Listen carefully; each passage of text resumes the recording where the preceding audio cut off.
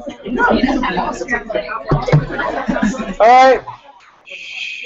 Hi, everyone. How's everyone doing? Good? Everyone good Passover? Lots of yummy matzah?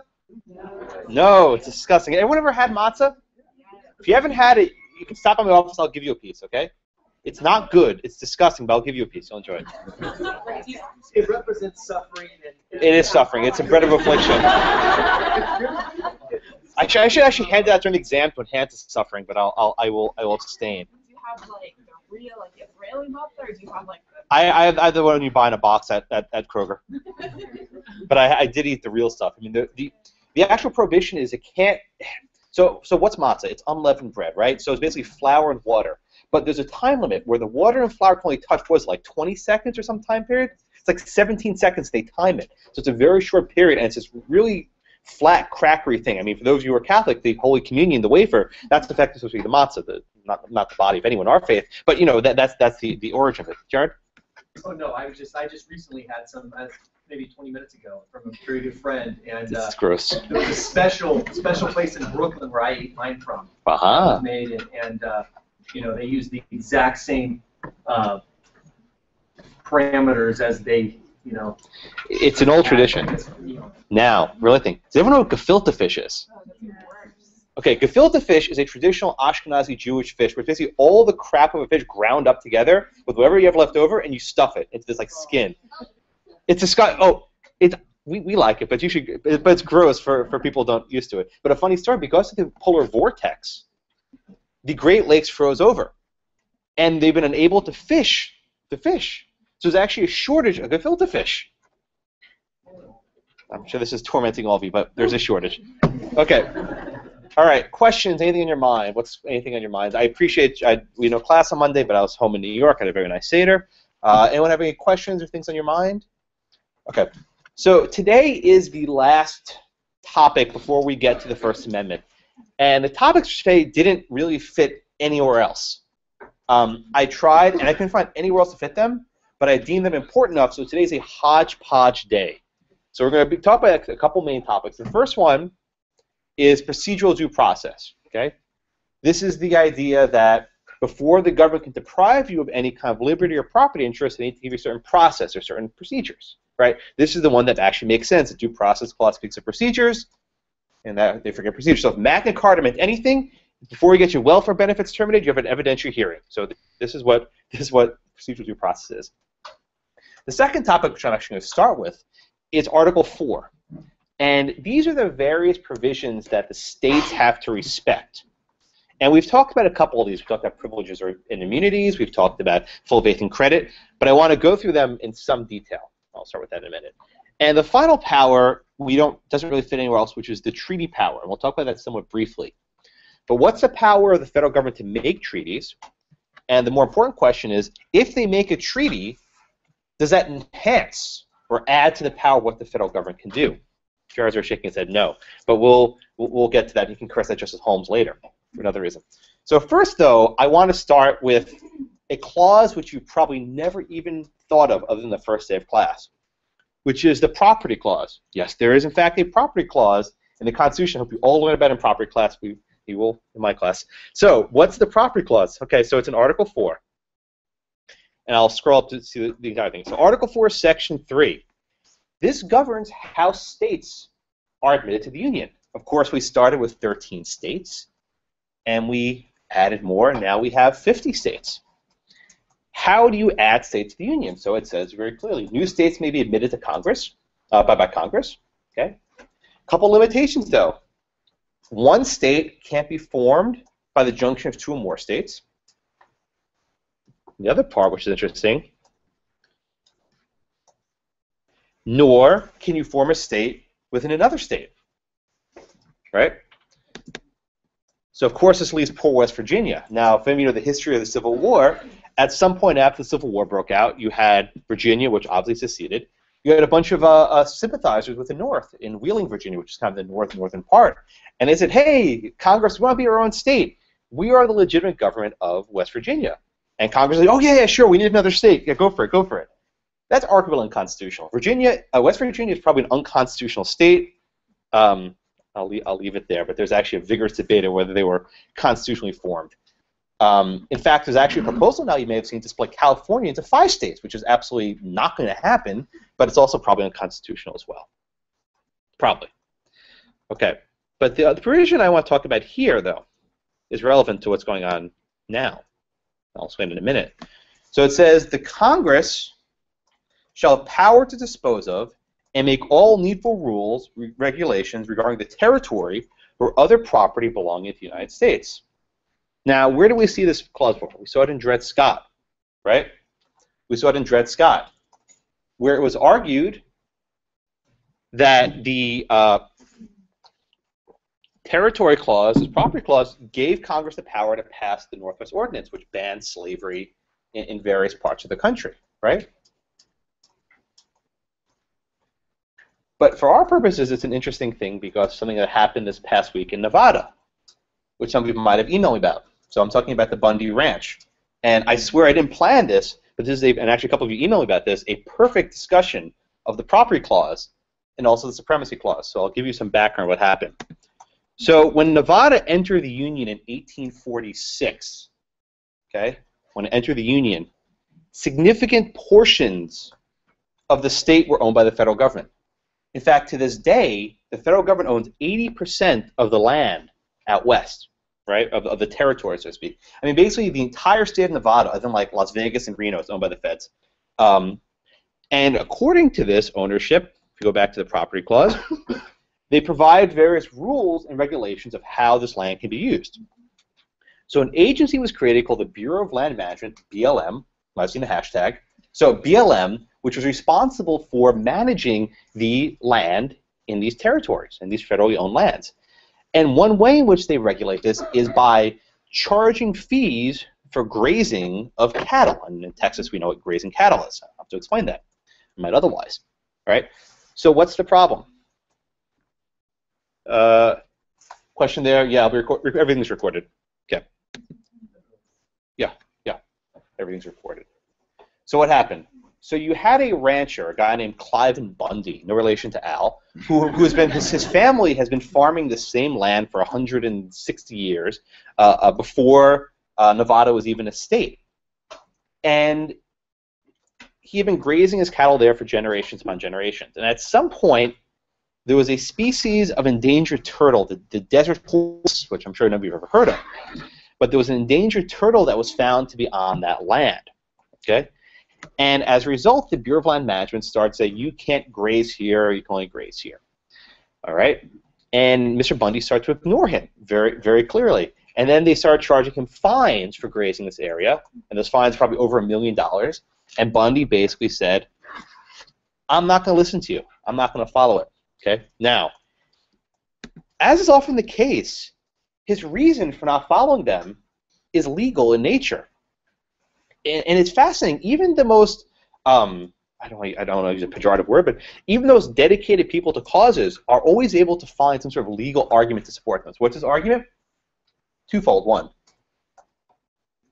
he doesn't recognize the property clause, right?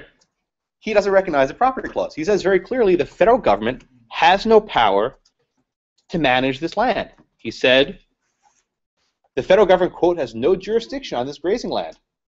He says this land belongs to we the people of Clark County, Nevada. At the moment of statehood, right, he says this was still going to be owned by Nevada. As a citizen of that county, Clark County, Nevada, I abide by all state laws.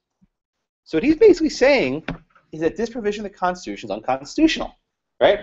That I only follow state law, and under state law in Nevada, I can graze my cows here. Okay? So what's the problem with that, right? The main problem with that is that it has to ignore large chunks of the Constitution, right? He thinks that the state is sovereign and that the federal government has no power over the land. And now you know that's probably not a very good argument because the feds have that, okay? So by itself, Mr. Bundy doesn't have very strong legal legs to stand on. In fact, this case has gone to court over the last 2 decades, and he's had 2 courts of appeals decisions ruling against him, saying he needs to move these cows. Okay, so that's like the constitutional stuff. But But then, as I like to say, stuff got real, right? What I mean is stuff gets real. So I have some pictures here of the standoff. Okay? Where is it? There's a picture of him being tased. I can't find it. Anyway, this is a good picture. I love this picture. So what happened? Federal agents showed up and started impounding his cows, right? They started, I don't know how you do that, how you impound a cow, but they started rounding up the cows and herding them to these areas, okay? As you can imagine, a lot of people got pissed off at this. And a lot of state militias, right? State militias mobilized. And you had people from all over the country going to Nevada to this farm heavily armed. Right? And I'm not talking about any kind of organized government militia. I'm talking about people called the militia from Montana and Idaho and New Hampshire and all over the country. And they show up armed to the teeth. They're carrying AR-15s. They are fully armed. Where's this one picture? Right? This dude, right? He's a sniper. And he's sitting on a bridge monitoring the situation to make sure no one gets shot. Right? Because if someone gets shot, he will open fire. All right?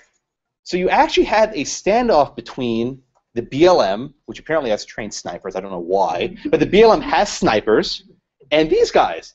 And one of these guys got tased quite badly. Remember, don't tase me, bro? Right?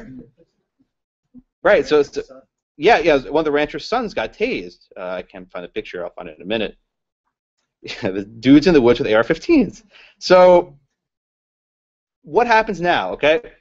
So initially, it wasn't clear what was going to happen. Initially, the BLM continued to impound the cattle, and you had more of these people who were self-described militia members going to confront the federal government. Now, before you get excited, and some of you Texans are getting, yeah, just I can see it. Bear with me for a minute. We'll walk through this, I promise. There was a standoff where you had people who were heavily armed confronting federal agents. Okay? These federal agents had a court order. Several courts of appeals had ruled that the Bundys must vacate this land, that they had no legal claim to stay there. Okay? This is when stuff gets real, right? You had one of these guys, Sheriff Mack, who is a leader of a group called the Oath Keepers. Now, you've known about him because he was one of the guys who brought the Prince for United States suit. Remember Prince? This is the commandeering case. So when the same sheriffs that told the federal government, you can't make me run a background check on this guy buying a gun, went there. And his purpose was starting shit, to put it mildly. He was on, you can watch, he was on Hannity, and he said, we were going to put the women in front to really show the effect of this violence. You know, screw Titanic, because men, women and children first. He put the ladies in front, you know, like to deflect gunfire. Okay. So they were going to start some stuff, okay? So what happens now, right? What happens when you have a private organization willing to flout the federal government, and you have hundreds of men on horses with rifles staring down federal agents? They outnumber the federal agents. I mean, I'm sure they can call for backup, but they outnumber them. And they had pallets of food, supply, and ammunition ready to go. But any of you who are from the Waco area, you know how this usually ends up. People die, right? So what happens now? Well, they declared victory because the BLM moved out. They'll be back. They're probably just going to arrest him who's not paying attention. Okay? But there's a very strong point about government and reality, right? So we have the law, right? He's in the wrong. He violated a court order. The court order says you can't graze these lands. Okay? We can probably all agree to that. But now what happens, people stop following the courts, right? We always raise this question, what happens when people stop following the courts? It's not just government, right? We think back to the Cooper v. Aaron case. This was a case from Little Rock, right? Where the governor of Arkansas, I think Lacey had, Lauren had done some research on this, right? Where basically you had governors in the South saying, we're not going to follow court orders, right? We're going to stand in the courthouse, in the school doorstep, right? We're going to go to the university and stop these federal agents. And what happens then, right? What happens, people willingly flout the law. These are not one guy. These were hundreds of people, I think up to 1,000, though I don't believe their numbers, 1,000 people standing there with rifles on bridges aiming at federal agents. What happens then? It doesn't end well, right? And why does it not end well? Because people usually end up dead, right? People will end up dead. If one of those guys on that bridge pulled the trigger once, fired one round, maybe he saw someone go for a gun, there would be a lot of blood in Clark County, Nevada. A lot. Because they would have called in reinforcements, they would have had helicopters there in 5 minutes, and you see a lot of dead Americans. There's no other way of saying this. Now, put yourself in the minds of these federal agents. They're now shooting people because of a desert tortoise. Yes, right. So we can all talk about the silliness of endangered species laws. I mean, the level with which endangered species are protected is stunning, especially when the government owns 80% of the land and can control it, right? Yeah. Did you hear about the Harry Reid? I don't want to, no, don't go there. No, we'll talk about that after class, right? I knew I was going to say that. No, okay, we'll go, that's InfoWars stuff, okay? Okay, so what happens now, right? And unfortunately, I didn't have time to include a unit on the Second Amendment at the end of class, and because we ran out of time, and I apologize for that. So I'll go at it in a way that maybe some of you may not have considered it before. So in Heller, this was the big Second Amendment case. In Heller, District of Columbia versus Heller, the Supreme Court held that the Second Amendment protects an individual right to keep and bear arms. Okay, and what was the purpose of that right? The purpose of that right was for self-defense of home and person, right? The ability to defend yourself. Okay. Now we often think of defending yourself as only against bad guys, right? Criminals, robbers, rapists, whatever, right? You can use self-defense to protect yourself, and you say this in criminal law, I'm sure, with the laws of self-defense. One of the alternate understandings of the Second Amendment, which is compatible with that, is what one judge called the anti-doomsday provision. Right? This is a judge called Alex Kaczynski. This is when things get really bad, right? Then you need your guns. So Alex Kaczynski grew up in the Soviet Union, I think in Bulgaria. He was the judge. And he was very familiar with the idea of dictatorships disarming people. There's a great book that just came out called The Third Reich and Guns, or something like that, which discusses at great length how Nazis seized firearms as one of their first steps before rounding up Jews. And you actually had Jews who were arrested for not giving up their guns. Shame on them, right? So I'll leave you with this thought, and we can talk about it maybe a little bit later, about the role the Second Amendment plays in the right to bear arms when you have something approaching a tyrannical government. Now, we know that Jefferson wrote in the Declaration that we only revolt when we have we don't revolt for light and transient causes, is what Jefferson wrote in the Declaration. So I'm not making any endorsement whatsoever about the activities that went on in Nevada, and whether that was reason to have a full-on assault on federal officers, right? Where these guys are cheering victory, and people standing on bridges with sniper rifles trained on federal officers. But it's something to keep in the back of your mind whenever discussing disarming people. What the heck is that? That's not what I'm looking for. The history of this, though, is usually the fact that before tyrannies take over, when the first thing to do is disarm the people. It's a historical fact. So people don't like talking about that aspect of the Second Amendment, but it's something which should be kept in mind. Now, I think a lot of these guys are absolutely freaking crazy. They were walking into their Alamo, right? There were a bunch of people. I'm going to San Antonio on Friday. I'm going to see the Alamo. But a bunch of people wanted this to be their Alamo, right? They wanted to have a stand, and they wanted to perhaps martyr themselves, or maybe the women first, I suppose, to make a point. And then put your eyes in the mind of the BLM soldier saying, wow, am I going to pull a trigger against my fellow citizen for a tortoise? And then you realize when stuff gets really bad, when the government agents aren't going to be pulling the trigger, and that's when stuff really starts falling apart. So that's why I'm much more comfortable with people obeying silly court orders protecting desert tortoises than with armed insurrection in the deserts of Nevada. Yeah. Just for the record, those forces they'll shut down the whole place in California. Back in the desert and kind of waiting for 12 hours. You have to wait for them to pass? You know what they need, right? A hare to motivate it. Because a slow and steady wins the race. Ah, there it is, there it is. Right.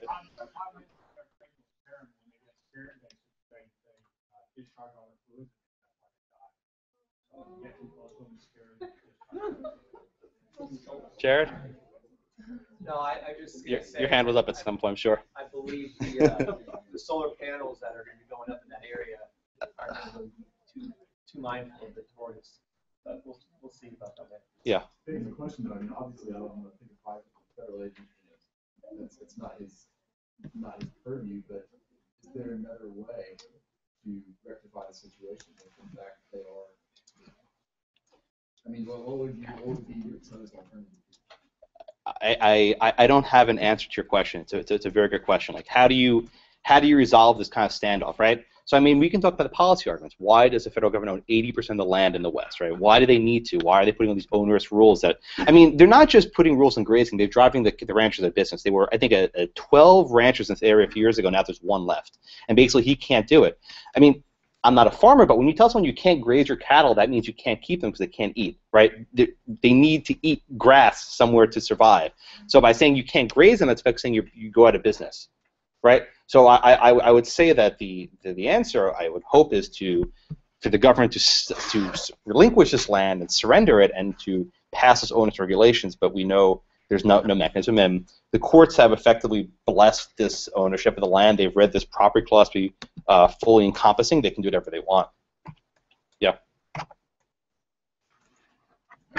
I doubt some of those federal officers are saying,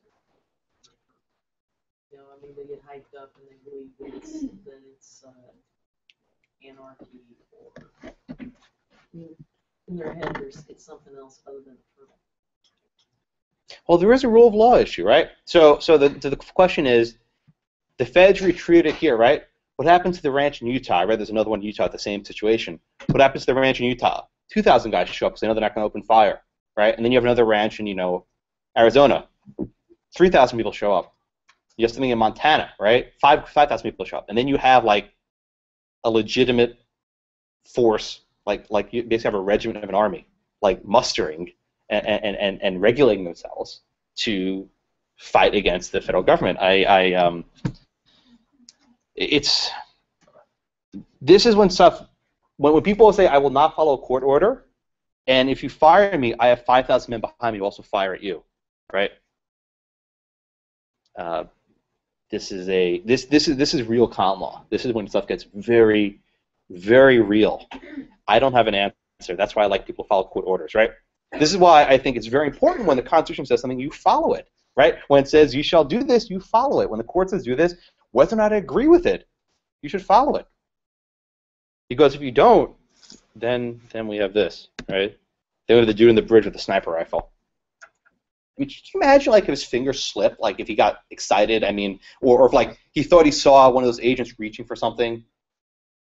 I mean, it would have been a bloodbath.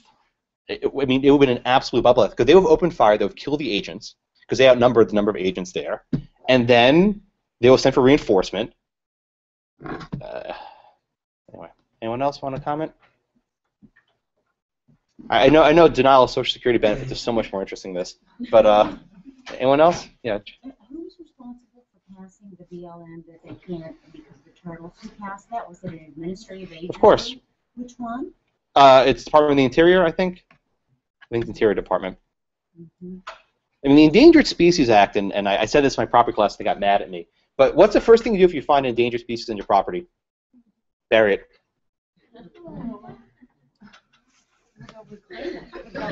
That's why you bury it. It's a horrible thought, and it's not that I hate animals. I love animals. I actually do. But the amount of protection provided to certain endangered species and the effect on everything else in life, I think, is very much out of whack. So we can talk about how the desert tortoise spawned this dude with a sniper rifle on the bridge. All right. Anything else? Yeah. I don't know if you said from the beginning, but was it ever his property, or how does he have rights to that land? He claims this was his family's property before statehood. I mean, if you haven't done easements yet, he's basically claiming that he's been grazing this land for 170 years. And in property law, if you do something over and over again, you gain a right to continue grazing it. So he's actually saying he was grazing this before statehood. Forget the BLM, right? His family was grazing before statehood, and he's been continuously grazing the same land. One of the pioneers. Yeah. Well, then why would he have a claim for adverse possession? Well, usually you can't. She took property already. So usually you can't claim adverse possession against the government, federal government. But he's claiming it's prior to statehood, so he actually got the prescriptive easement before he even started statehood. But that's a property thing, which we'll do next semester. Anyone else? So if he got just compensation from the Fed. Oh, they didn't pay him anything. Yeah, no. What do you think if he does get it? Do they do that non-citizen land? Well, why would the federal government pay him? The federal government claims they own the land, and he's only using it at their discretion, which they've withdrawn. All right. Anyone else? All right. Let's go on to the procedural due process stuff. I appreciate that discussion. I wasn't planning on doing this when I wrote the syllabus, but it fit in just right with the topic. Okay. So the question: there's a basement in the Alamo? Davy Crockett's son still living there with a poster on the wall or something, or no? Just a side note, I read part of some heat on the Alamo.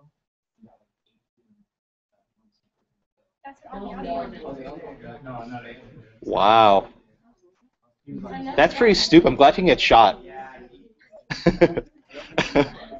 I mean, I'm glad he didn't get shot, because I think someone might have done that. Okay. Anyway, I'll check out the basement. I'll remember. Okay. So, Marge. I'll skip that last question. The question and answer is yes, it will skew the entire electoral map significantly. It's never going to happen. All right, so let's talk about procedural due process. Much more sexy, right? Right. So it's kind of weird. We spent, what, 3 weeks on the idea of substantive due process. The idea that, oh, come on, the due process clause protects certain substantive liberties, right? We talked about right to education, right to contract, right to abortion, right to sodomy, right to maybe gay marriage, right? We've talked about all these various elements of substantive due process. But what was missing in that entire discussion was the most important word, process, right? What does the due process clause actually say? It says, nor shall any person be, it's jumping like this, nor shall any person be deprived of life, liberty, or property without due process of law. And we focus so much, what's that word liberty mean? What's that word liberty mean? But what about the word property, right? The government can't deprive you of property without due process of law. So this raises, two questions. The first question is, what is property, right? What is the property that the government can't deprive you of?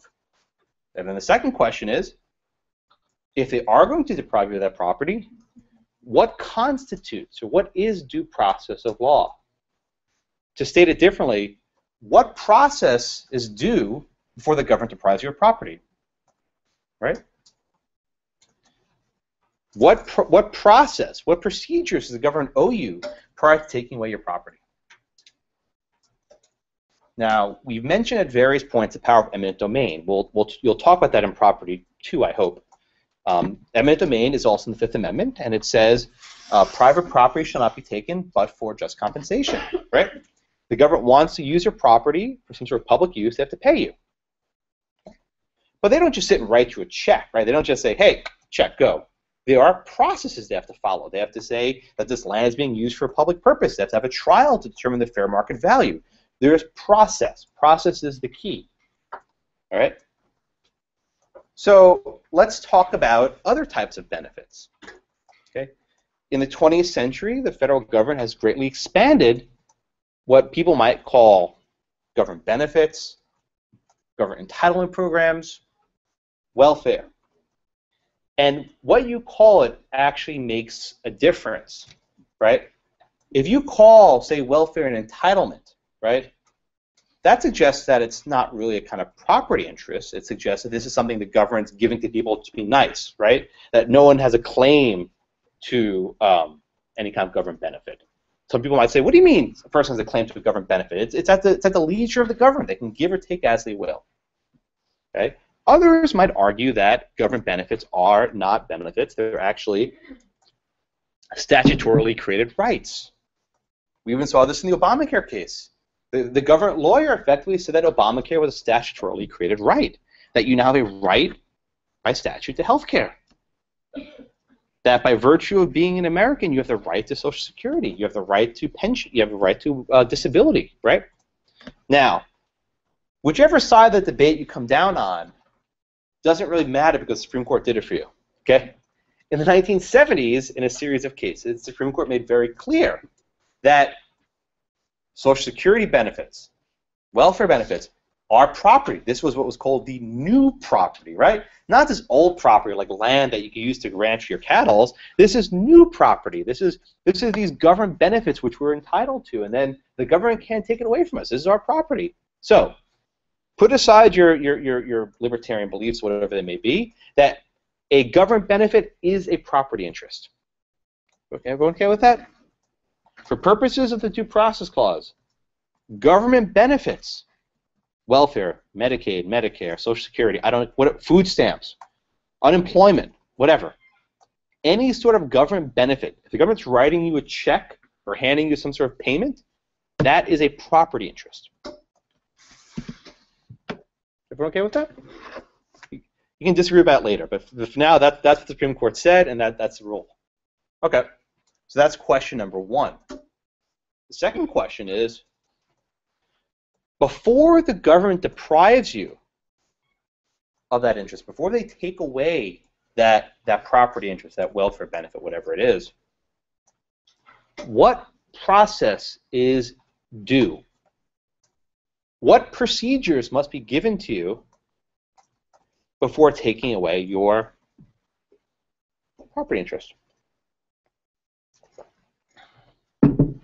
Right, so this is the question of the first case, the Matthews versus Eldridge case. Okay, so there were a couple cases in the 70s that were not in your book, but I'll discuss them a little bit.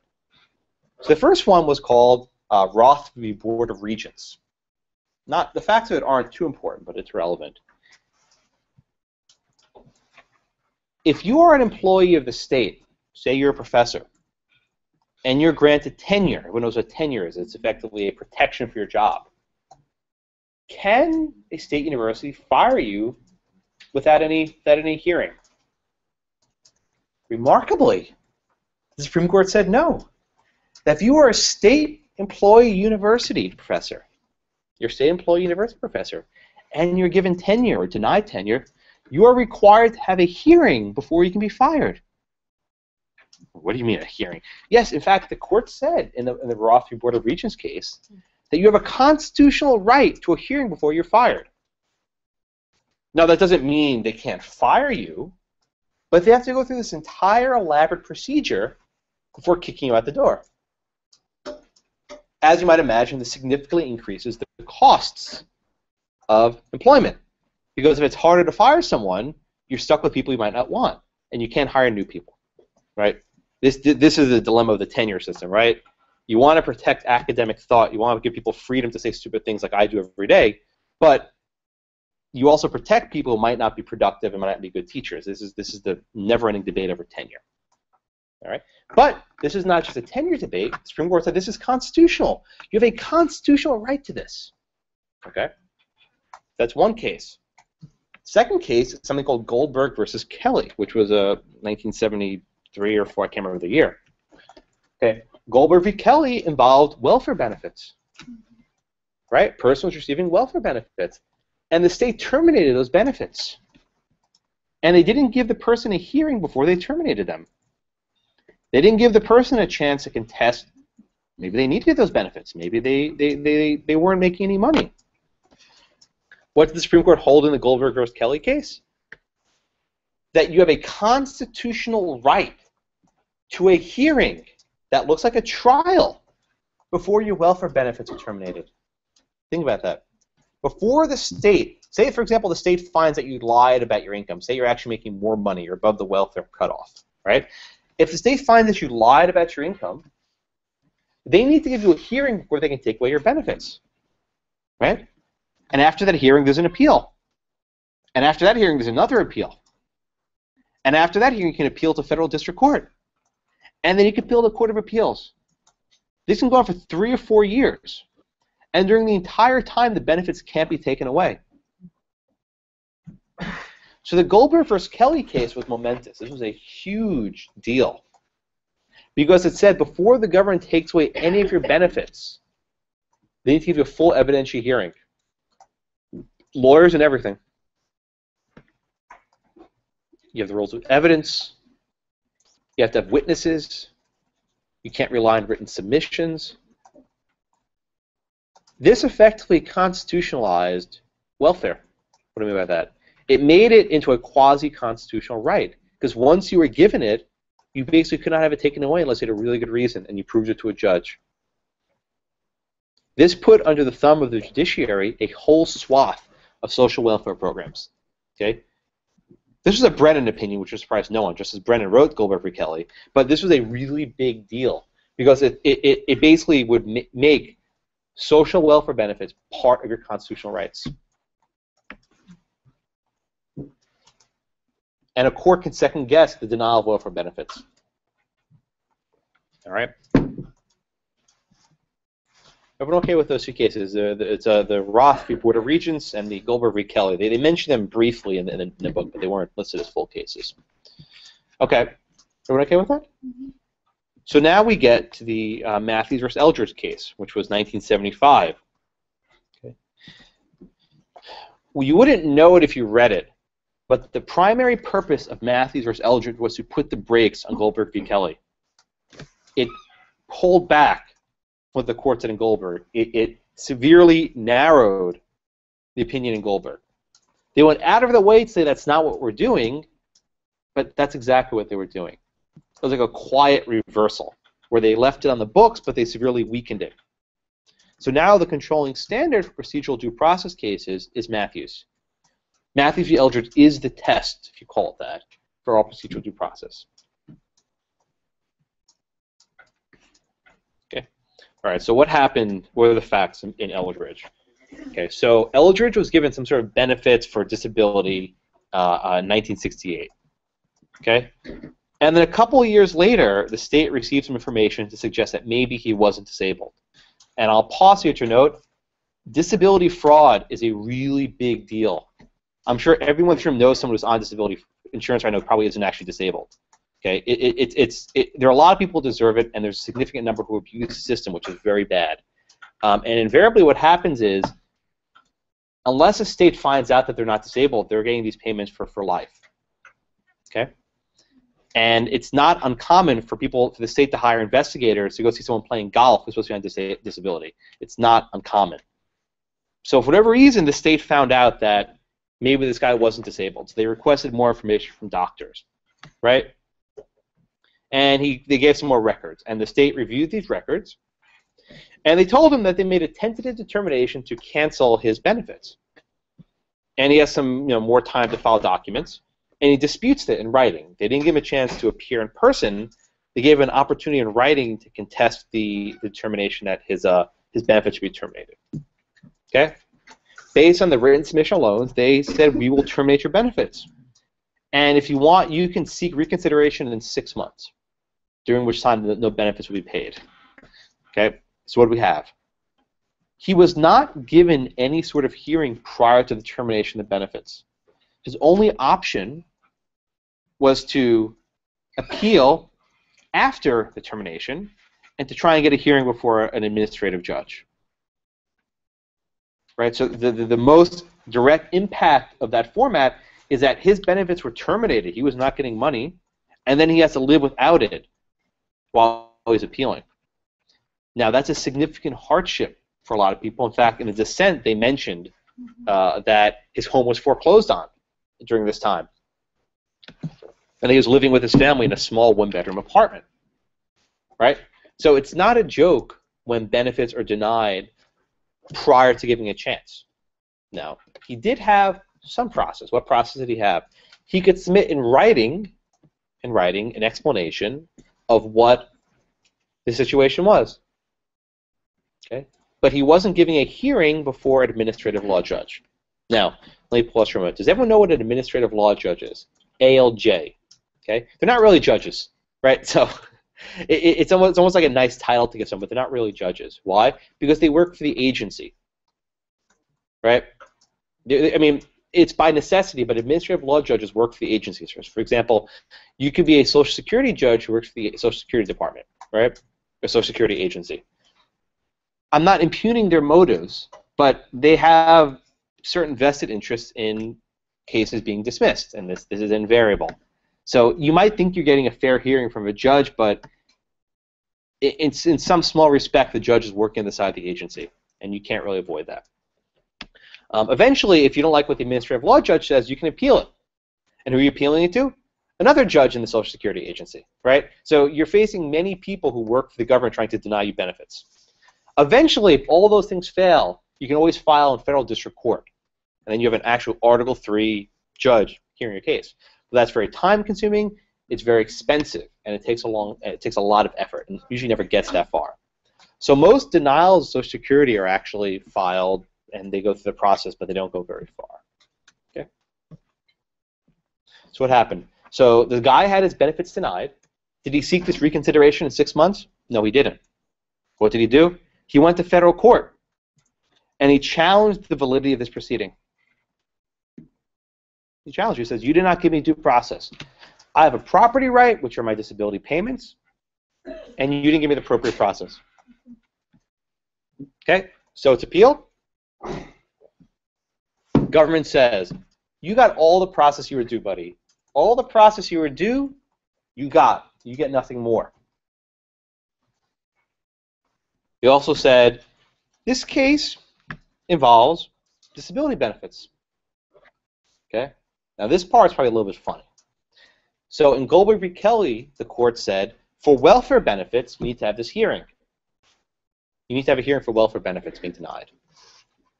Why are welfare benefits different from disability benefits? Okay, so what did the government say? Well, welfare benefits are based on financial need. Disability benefits are not. Why is that silly, Cheryl? Well, it doesn't go with what they were saying. I mean, they said in order to qualify for it, you had to be unemployable. You had to be so physically impaired, you couldn't get a job. I think. Right. So the difficulty here, and I think Cheryl has exactly the right point, is the government said, well, for welfare benefits, it's means tested. You can only get it if you're poor. But for disability, you might have money. Maybe you can appeal. Maybe you can get by without getting your benefits while it's being appealed, right?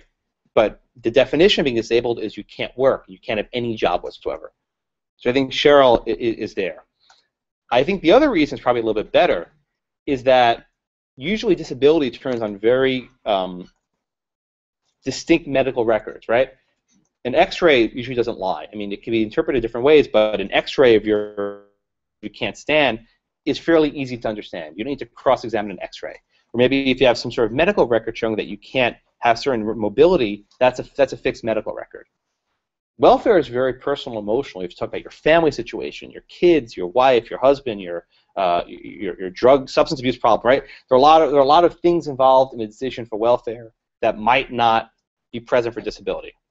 Okay, so those are the reasons that the government identified to distinguish them.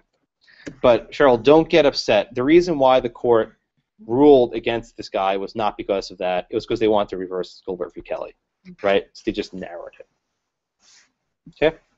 So what happened here, right? The court said that these disability benefits were property interests, right? So they acknowledged that these were property interests. All right. But what was the appropriate level of process due? Right? Do you need some kind of hearing before the termination of benefits? And the key word here is before. Eldridge could have gotten, or was it Matthews? I forget which one it is. The guy could have gotten a hearing, terrible names. The guy could have gotten a hearing after the benefits are terminated, but do you have a right to a hearing before? Right? So what is the primary cost of having a hearing before? Well, if he actually was entitled to the benefits, there was no need to have a hearing. But say if he wasn't entitled to the benefits, this would significantly increase the cost of terminating benefits. You need to have a lot of time and effort to go through the process, hire lawyers, produce evidence, And I think it said in the case it took almost a year to go through these hearings.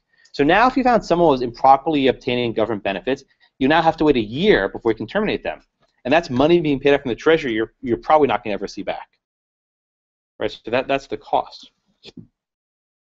So what does the court do? Oh, our favorite law student answer, they have a 3-factor test, right? We all love 3-factor tests. Not really factors, though. The court didn't really apply them either, in case you read the case closely. So what are these 3 factors? Well, the court begins by saying these are flexible factors, right? We need to look at the government interests and the private interests, right? Right? The government interests and the private interests. Okay, so what's the first interest? The first one is, what is the private interest that's affected? Right? What private property interest is being affected?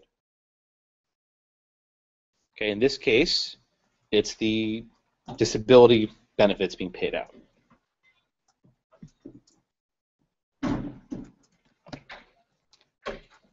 Okay. The second factor looks to see how likely is it that the person might improperly be denied that benefit, right? Or as I say, what's the risk of an erroneous deprivation of such interest? Are the existing procedures adequate to prevent someone being improperly denied benefits?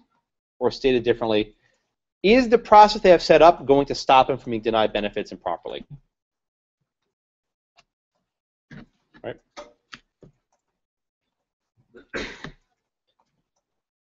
Okay, and the third issue, the third factor, is what's the government's interest? Right? Is there fiscal burdens? Is there administrative burdens? If you give this guy more process, if you give him more hearings, will make it more difficult for the government to administer their funds.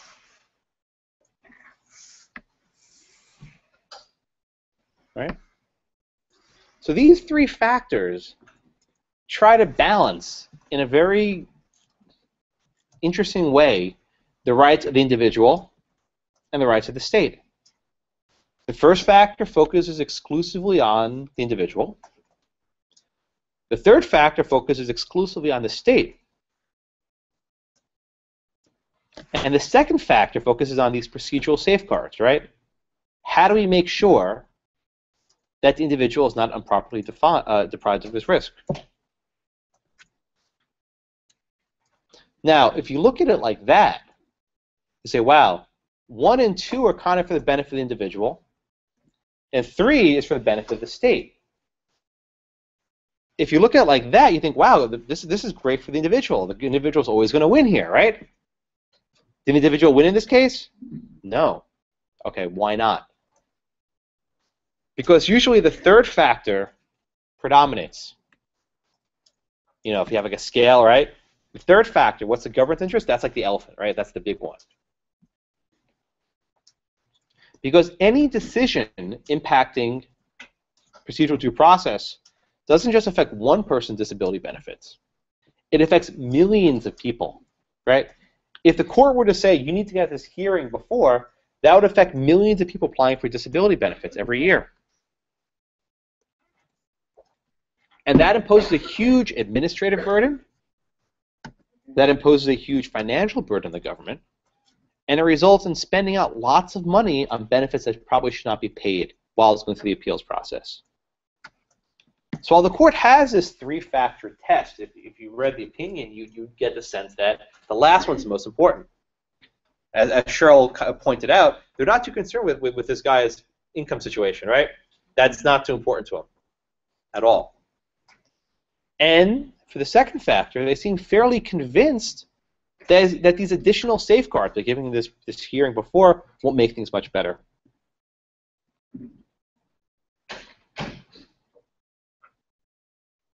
Okay. Everyone okay with the test? We got that? Yes. So basically, with a third factor, the government's interest, we're looking at things like, are there fiscal or administrative burdens or more process? Yes. What is the cost of giving this guy a hearing, right? And not just the cost for this one person, but for the cost for everyone applying for the same benefits. And this is at the state level, it'll be at the federal level, at the county level being denied food stamps, right? By saying you need this hearing before, every level of government now needs to burden this cost. And invariably, here's a dirty secret, where does this money come from to defend these cases in court? Yes, and these decrease the amount of money going to people who are disabled, right? So effectively, the government says you shouldn't be getting these benefits, you're committing disability fraud. Now let's spend all this money defending our position so that other people can't get it, right? So as much as we might want to help those, there's a cost because it decreases the fisc that can be spent for others. There are going to be erroneous deprivations, right? There are going to be cases where a person is improperly deprived. But the court here took the position that we'll let the system work those out, right? For those rare cases, we'll let the system work it out. We'll let the guy get his house foreclosed in the meantime, but we'll let it work it out. We're not going to impose this for everyone. Is this any different than kind of like the aggregation principle used in Eldridge? That's a very good point. Yeah, I mean, it's not related directly, but it's the same idea. If one person does it, it's not that big of a deal. But if all these people are required to have this hearing, then it will cost a lot of money and take away from the funding that can go to the actual disabled. Yeah. So they're actually moving these people from a permanent disability to possibly onto welfare, which is a temporary disability. Yes, and the court actually alludes to that. There's just one sentence that's pretty snarky. It's like, and they can apply for other financial assistance while this is pending. Everyone see that? So basically, go on welfare. You get a hearing for that, right? Go on welfare while your disability benefits are being paid out. And I mean, it's not a comparable substitute because disability and welfare don't cover the same things. Disability tries to approximate your income before you're working and what job you were doing. Welfare is putting you to the poverty line, basically. Questions? All right. So the court walks through, and I mean, the process here is actually fairly elaborate. They give you basically many steps to challenge a determination. The key factor is everything's in writing. You don't get to go up in front of it's not a judge. Person wearing a robe, they wear robes, right, for show. You don't get to go up in front of a person wearing a robe and make your case, you know, like Judge Judy or something, right? Mm-hmm. Judge Judy is more of a judge in the ALJs. So you don't get to make your case for the ALJs, right? You get to just do things in writing. And there's many levels of review, right? So the court walks through those three factors, and they're effectively saying, yeah, there's a property interest here, and yeah, I'm sure these additional safeguards by giving this hearing would make things better, but it's not worth the cost. It's not worth the cost. Not worth the cost. Or stated differently, it's not for us, the courts, to decide to impose this cost. If the government wants to create this process, they can do that, but we're not going to require them to do this. It's up to the government to decide how they spend their own money in this context.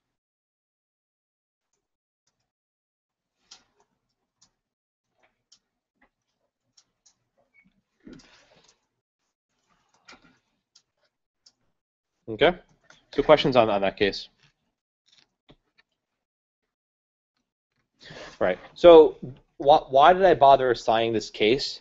Because if any of you ever do any kind of disability work or any kind of Social Security appeals, you'll need to know this. There are cases where the court finds violations of procedural due process, right? Say, for example, a process says X and the government doesn't comply with it. Like, say they're supposed to give you some sort of review and they skip a step, right? Then you have a case. They have to actually stick by their own processes. So this does come up if you do any kind of employment or labor law. So bury this case in the back of your mind, and one day you'll remember Eldridge. All right? All right, questions on this case before we move on? No? Yes? What about the fact that these administrative agencies are basically performing all three functions of the government together? Do we have any other cases on administrative agencies, or is this going to be the only one? Well, we've done several. Remember Schechter Poultry? Remember Schechter Poultry? Delegation doctrine? Yeah, we did that. Yeah. So Cheryl's question was, what's the problem with these executive branch agencies exercising the legislative, right, the judicial, and executive function, right? They're passing regulations to decide who gets these benefits. They're having some sort of people in robes pretend to be judges to decide whether it's fair or not, and then they have people actually enforcing the laws by collecting these fines and handing out payments, right? Is there a problem with Congress delegating to an administrative agency these powers? And what has the court said? The court said we defer to you. You're the expert. Not my problem. Yeah, Yes. so we've got all these and I remember at the beginning of class you said that it's created a virtual fourth arm of government. Yes. And that's really true. I mean, we've got all these. I mean, that's the whole Bundy case right there. You know, you've got all these people that are judge, jury, and executioner, and I mean, that's a bad with people with sniper rifles. yeah, well, that's what happens though when people feel like. I mean, I'll talk to you after class. Okay. Well, I sense your frustration, and the fact is this was a product of the New Deal. The entire purpose of the New Deal was to create these administrative agencies that could, with expertise, govern, right? So that way you wouldn't have to have members of Congress making decisions about Social Security benefits, and you wouldn't need to clog the federal courts with all these Social Security appeals. But by doing that, they've created this other branch of government, which is not, in a sense, constitutional in the sense of the classical sense, but they are still bound at least by the procedural due process. They still need to follow certain processes. But if the courts defer to every process that they do, and they can come out with a decision like this, and they do it over and over every day, they can imprison, they can fine, they can shut your business down depending on whether they're OSHA or CLIA or whoever they are, then they're not elected, they're appointed for life a lot of times. I mean, you know, Humphrey's executor and all that business. I mean, what's going on? Well, this is our post-New Deal world.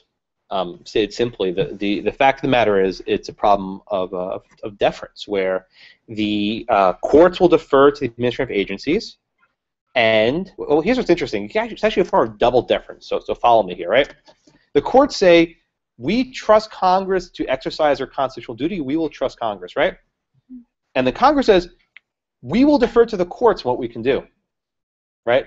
So Congress is deferring to the courts, and the courts are deferring back to Congress. It creates this loop of deference that ends. I don't know. Actually, keeps going. But this is the effect. If you said when you no longer enforce the idea of separation of powers and the delegation doctrine, then these agencies make a lot of sense. Melissa, your hand was up. Oh. No, never mind. Other questions? Yeah. Just the name of the case that she was referring to? Well, Schechter Poultry. Yeah, we did this earlier in the year with the delegation doctrine. It's in there.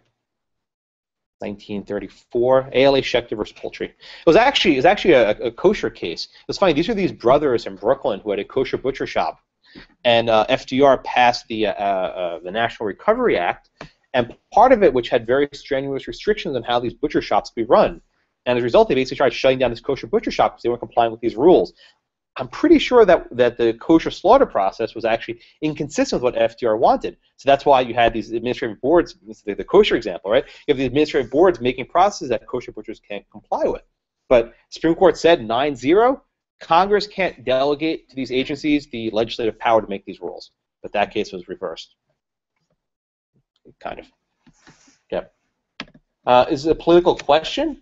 Well, that's actually a good question. Couldn't the courts just say, this is up for the administrative agencies to decide, you know, this is a political question, it's not for us? Probably not. I mean, I think it's probably right. The government can't give you something and take it away from you arbitrarily. I think it's, due process is probably the right standard here. All right, questions? All right, let's run through Article 4.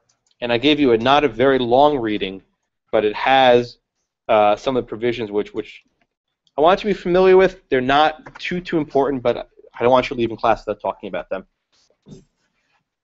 So the first one is called the Full Faith and Credit Clause. And we've discussed this in context of the Defense of Marriage Act. So this clause is meant to ensure that if you have a judgment in one state, then that judgment will be respected in another state. Also, if a law is passed in one state, it'll be recognized in another state. This is your tort action, right? You get into a car crash in another state, and then you sue in your home state, right? your home state will be required to follow the law of the place where the car accident occurred. Right? They can't just simply ignore it. Okay. Section 2. We've talked about this one a lot. This is the Privileges and Immunities Clause. Right? This is the idea that there's certain fundamental rights that states can't violate. So the classic example, one state can't pass a law to exclude out-of-staters from working there. Right? So I think it was New Hampshire passed a law saying that if you want to be a lawyer, you need to live in New Hampshire. Prevent all those Bostonians from crossing over. Not so Boston strong, right? So what happened? The Supreme Court invalidated it.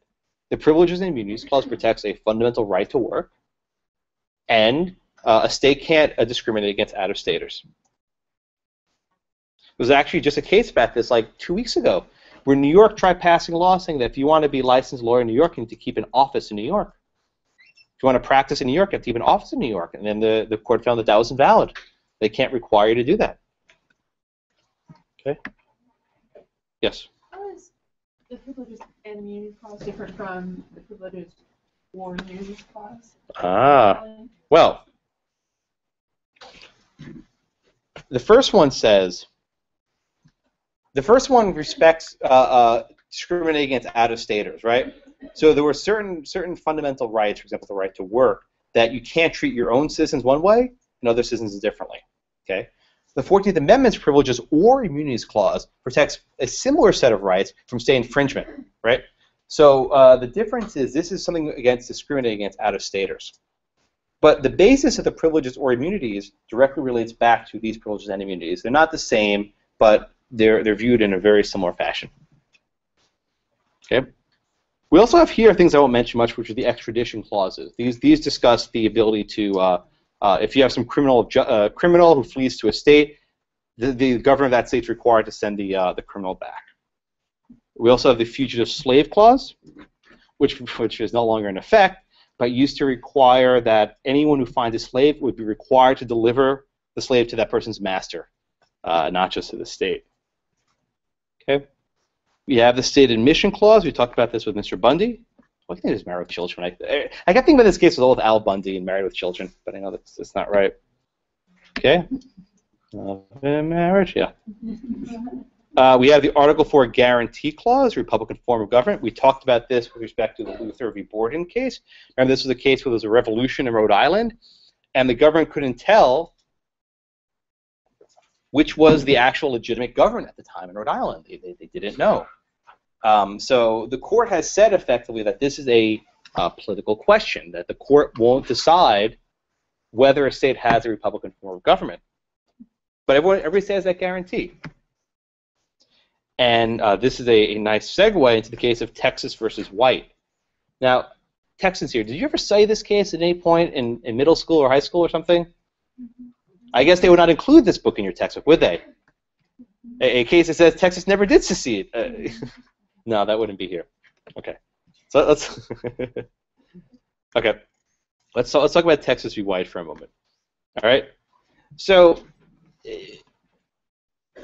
the idea of secession is very difficult. Why? Well, because our nation began as an act of secession, right? 13 colonies, which were part of the British Empire, said, screw you, King George, we're on our own. We declared our independence, and we fought a war over it. And after the war, we were a nation. But what actually makes a sovereign nation, you might ask? Well, generally in international law, other countries have to recognize you. What does that mean, recognize you? Other countries have to treat you as an independent nation, right? If other countries don't recognize you as a nation, then you're probably not a nation. So if any of you follow what happened in Ukraine recently, an entire portion of Ukraine, Crimea, seceded and basically joined the Russian Federation, right? So, which is the legitimate government in Crimea? Was it the elected government from Ukraine, or was it these Putinists put in place from Russia? It's an open question, right? Even in the American Revolution, after we declared our independence, Not every country recognized it. It should come as no surprise to you that England did not recognize their independence. They sent troops instead, right? But France recognized as a nation. At some point, Spain eventually did, and other nations did. So the political question of when does a country secede is largely based on who's recognizing that country as a sovereign nation. When the Confederacy seceded, did any other nations recognize them? Yeah. Spain did. I think France did too. And someone can correct me, but I think a number of nations actually started engaging in commerce with the Confederate States of America. They wanted their cotton, right? So a lot of countries actually engage in commercial relations with the South. Now, did the Union ever recognize the secession of the South? Much like King George, the answer is no, right? So what did Lincoln say? Right? What did Lincoln say? He said, there's no secession, right? The states never seceded. There is just domestic violence, right? There is just some sort of insurrection or rebellion in these states. They're just misbehaving. They're still states. Don't worry about them, right? But his argument actually had a constitutional footing, right?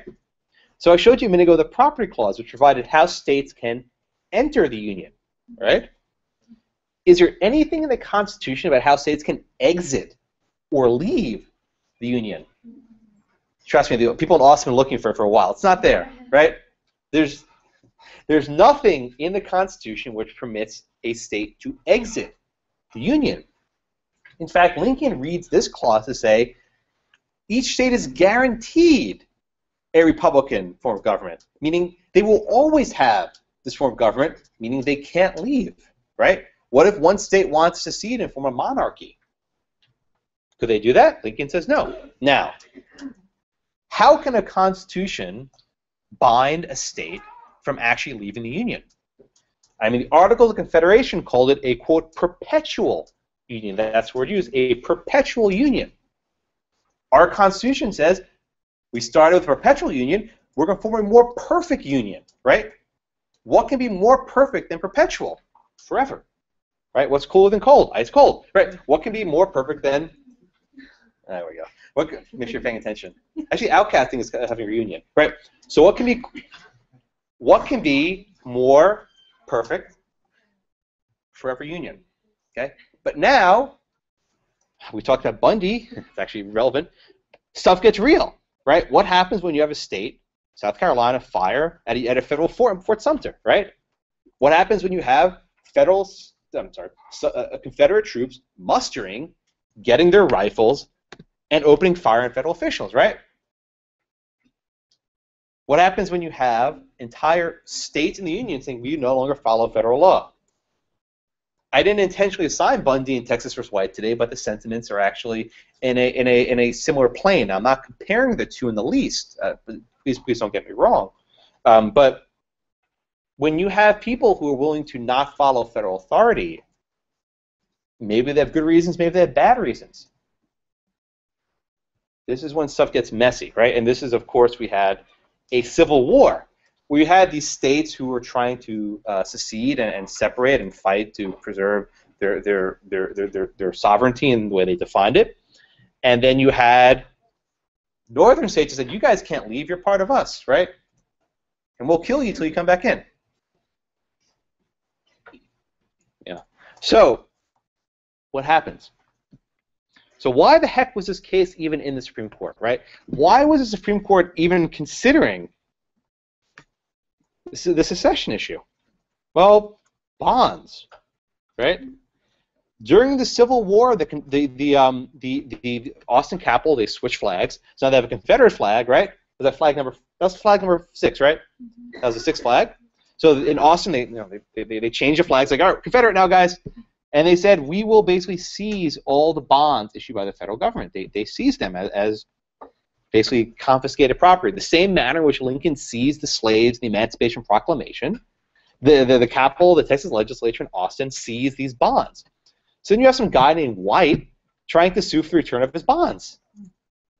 And that's how the case gets to the Supreme Court. So the question arises then, did Texas ever actually leave? right? Now, what are the two options? If Texas was still a state, right, could Texas pass a law basically canceling federal bonds? Of course not. The supremacy clause says they can't. This is almost like McCullough, where they're trying to put a tax on a federal bank. If Texas was still a state, they can't cancel these federal bonds, so the act was void and the guy would have to be paid out. All right? But if Texas seceded, if Texas was a sovereign state, don't applaud, right? If Texas was a sovereign state, they'd be free to cancel those bonds because they're no longer bound by the supremacy clause, right? This is Mr. Bundy's argument, that Nevada is not bound by federal law. It's a terrible argument, but this is the argument. I mean, Nevada hadn't seceded yet, right? But Texas said, we seceded. We're not bound by your Constitution. So at heart, what this case was about is, was Texas still bound by the supremacy clause? Were they still bound by federal law? And the Supreme Court said, in an opinion by Chief Justice Chase, who was Lincoln's former Treasury Secretary, the only justice on a piece of currency is on a bill. I showed it to you before.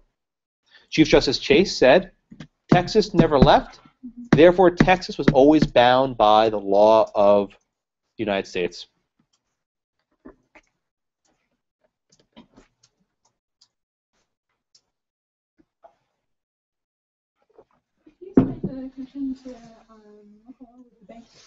Well, what happened in McCullough? Maryland tried taxing the federal notes in the bank, and that was unconstitutional, right? Here, basically, Texas tried canceling out federal bonds. It's not the same issue, but they're trying to do the same thing. You know, the supremacy clause, you can't do that. Right? The other issue McCulloch was, did they have the power to charter the bank at all, which was the primary issue. Okay? So he walks through, which is actually a very interesting document, a very interesting opinion. There's not much ConLaw in the sense that you mean it, but he's basically setting the stage for Reconstruction, right? So think about it this way. If Texas never actually left, they were just in rebellion, that means once hostilities are over, Texas is a state again, right? And that would mean that Texas is required to send members to Congress and senators to Washington. Did that happen?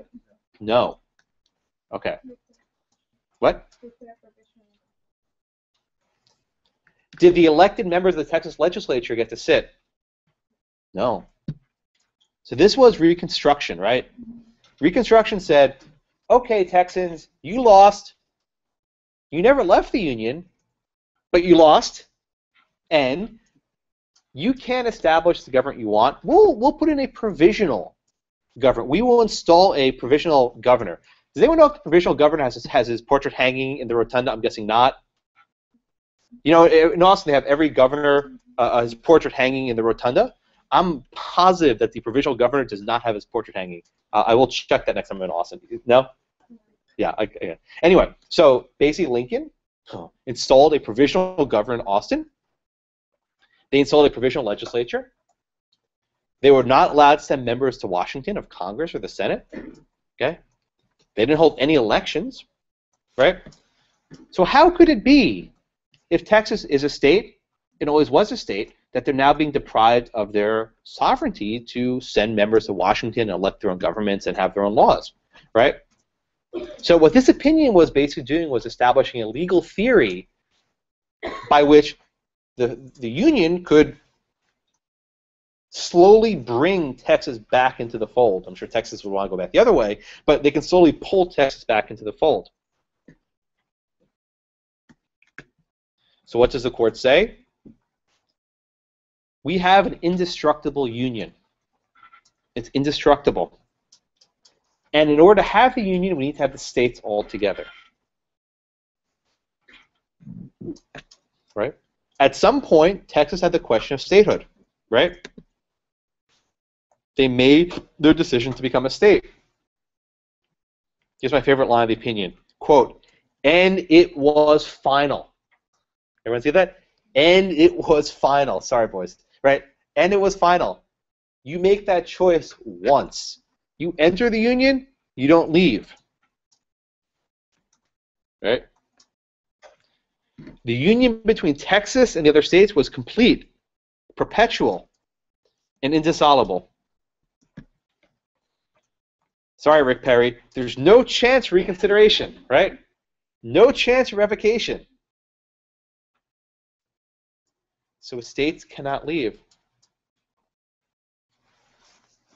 What about the people of Texas voting to secede? There were actually resolutions in Texas to secede. Those were null and void. They were null and void. The obligation of every citizen of Texas was still to the Union. Could have fooled them with their rifles, but their obligation was still to the Union. All right. So Texans, you were always part of the Union. You never left. Sorry, you can rewrite your history books now. Okay. But that doesn't decide the issue. Why not? Even though the obligations were the same, the court says, the relations changed. What does that mean the relations were changed? Well, Texas was controlled by a hostile government. So that can't be a legitimate government. Because that government didn't have relations with Washington, it's an invalid government. The rights of the people to even elect those governments were invalid because the people themselves were hostile to the United States. That's a lovely thought. Texas was always a state, but it misbehaves. And because it misbehaved, we can't let them have all the benefits of being a government. We can't let them elect their own representatives. We can't allow them to send members to Washington. The Texas legislature can't appoint senators, right? We can't have this. Right? But you might ask, Josh, the war's over, right? Lincoln had the power to do whatever during the war, but the war's over. You know, the Potomacs, right? They declared surrender, right? Isn't the war over? The power to reestablish your relations is ongoing. Why? Guarantee clause. There is a guarantee to Texas to give them a Republican form of government. And as we know, the court won't decide what the Republican form of government is. Congress does. So until the president and the Congress think that they have the right government, they can actually occupy and be a reconstructive force to push them in that direction. Yeah, the War of Northern Aggression. I had never heard that word until I went to law school in Virginia. I was like, what the hell is War of Northern Aggression? Oh, that War of Northern Aggression, right? Yeah, it's true. Coffee, is it true? The exact opposite of what I said. So they actually do hang up the provisional governor's portrait. That's interesting. And he was appointed by the feds, right? That's surprising. Okay. He's all the way at the tippy top, right? No, but wouldn't Austin be up first? No, I think the first one that They hung him or his portrait? So, I mean, actually, the way you wrote that, I mean, actually, I think the difference is hung is for a portrait and hanged is for a person, hung is for a portrait, right? So you're correct grammatically. Okay, so the question, right? Why wasn't this a political question? It probably should have been, right? But I think Chief Justice Chase, who again was in Lincoln's cabinet, he was his Treasury Secretary, was trying to establish a reasoning for occupation and a reason for the Reconstruction process. That's what he was trying to do. And his opinion actually makes the case fairly clearly. Okay? Right? So what are then the limits on this guarantee clause power? Well, very broad. He says it must have the means must be necessary and proper to restore the states. So anything necessary, basically, to bring back a Republican form of government, the states can do. And the provisional government can continue doing this,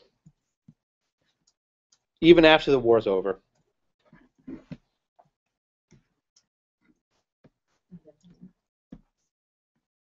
Until they get to a Republican form of government, as decided by the United States. Right, so what's this case saying? Texas, you never left, but because you misbehaved, we can make sure you get a government back in order. And this wasn't just in Texas. Texas was, of course, Texas is always the test case, right? But there's also Mississippi, Alabama, Georgia. Basically, the entire American South was under Reconstruction for quite some time. The sad part is that once Reconstruction ended, Jim Crow began, right? So, but once left to their own devices, Texas didn't exactly comport itself very well. So there's that also. All right, questions on the Texas versus White case? Questions on Texas in general? Yeah. What happened to the constitutional obligations of Texas while they were in the war? Well, Since, like the taxes and all that stuff, since they were still part of the. there was no constitutional taxes at that point. That was not. But what? Well, let me ask you this question: what constitutional duties did a state have at that point before the 14th Amendment? What parts of the Constitution apply to the states at that point? Well, But not the fundamental rights. which article of the Constitution, which was in our reading today, control the states? Article 4, right? So to answer your question, technically the states were still bound by by Article 4, right? They were required to give effect to Northern laws. They were required to not discriminate against out-of-staters. Although if someone from New York walked into Georgia, they'd probably be shot, right? But I mean, there was a war. There was an active war going on. But to Lincoln, there was never a war. Lincoln always said this was an insurrection. There was never a war. It's an interesting thought experiment. What would have happened if, like, the South, didn't lose? It just reached a stalemate, right? Can you imagine how our country would develop with two nations on one continent? It's a fascinating thought experiment. I can't imagine. Jared? I didn't raise my hand. I thought you were. But yeah, but It must have been like a Sixth Sense. There was a great document, well, not documentary, but movie called Confederate States of America.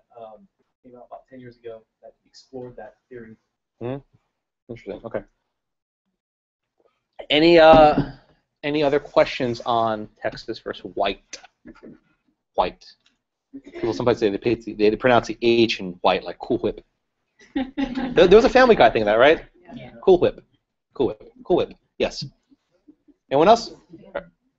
Yes. All right. Let's talk about the treaty power. The treaty power. So we don't talk much about international law in this class, but it does come up once in a while. So we have here. Oops. Why is this so slow? So we have here the Supremacy Clause, which also contains the Treaty Clause. Come on. I don't know why this thing's jumping so much. I was doing this last couple weeks. I'm hoping it fixes over the summer. So Congress has the power. I'm sorry, the President. He only needs the advice and consent of the Senate. Right? We did this before. There's no requirement that the House of Representatives vote on treaties. So he only needs the advice and consent of the Senate. Okay? Now, treaties by themselves are supreme law of the land. Okay, it says right here, this Constitution, oh, come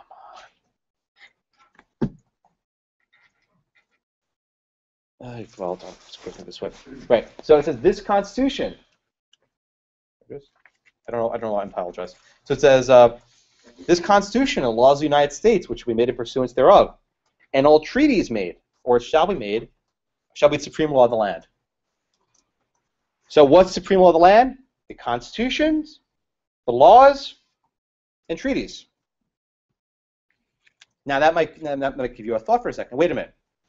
If a treaty is a law of the land, and a treaty only needs to be passed by the Senate, isn't that a backdoor to making laws? Right? If Congress can make law, I'm sorry, if the President can effectively pass laws through the treaty power, doesn't that short circuit the House of Representatives?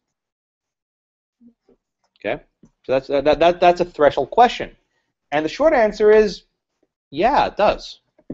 Treaties are the supreme law of the land. Right? Now, it's very hard for an individual to violate a treaty. It's very difficult, right? But Congress can make laws in pursuance to a treaty, right? It says the Constitution, the laws of the United States, which will be made in pursuance thereof, and all treaties made which shall be made. Okay? So say, for example, the United States enters into a treaty to ban the production of chemical weapons, right? Something crazy, like Bashar Assad in Syria, right? We are in an international chemical weapons treaty that says the United States will not permit chemical weapons, okay? In pursuance of that, Congress passes a law saying, if you have a chemical weapon, we will prosecute you in a federal court. It is a federal crime to possess chemical weapons, right? Everyone get that? All right, so Congress passed this law, which says you can't have these weapons. Now, what is the constitutional basis of this law? Is it a right? Oh, yeah. Who's saying health and safety? Does a federal government have a health and safety clause? No. It's not related to commerce. You could relate it to commerce, okay? But I'm going to change the statute, right? The statute makes no reference to interstate commerce. The statute is only based on the treaty. The statute says, because of this treaty, we can regulate chemical weapons. It doesn't matter if these chemical weapons ever cross state lines or interstate commerce. The mere fact that you possess this chemical, and that chemical conflicts with what's in this treaty, we will throw you into federal court, and we will throw you into jail. Okay? That makes sense, everyone, right? Now, I'm not making this up. This is an actual case pending right now, which I was hoping would be decided by today, but the Supreme Court didn't cut me some slack there. So this is a case of United States versus Bond, and this is an awesome case, right? The facts of this case are like a soap opera on crack. So you have this woman in Pennsylvania, her name is Carol Ann Bond, right? She learns that her neighbor is stooping her husband, okay, and having an affair. Google it. Passive retreat, right? She learns that her neighbor is having an affair with her husband, or maybe boyfriend, I can't remember. So instead of, confronting her, she orders some chemicals off Amazon, and she spreads them on her door handle and on her mailbox to burn her. She tries to burn her. So she puts all these, you can buy these chemicals on Amazon. They're not expensive. And she spreads them on her door handle and on her mailbox, right?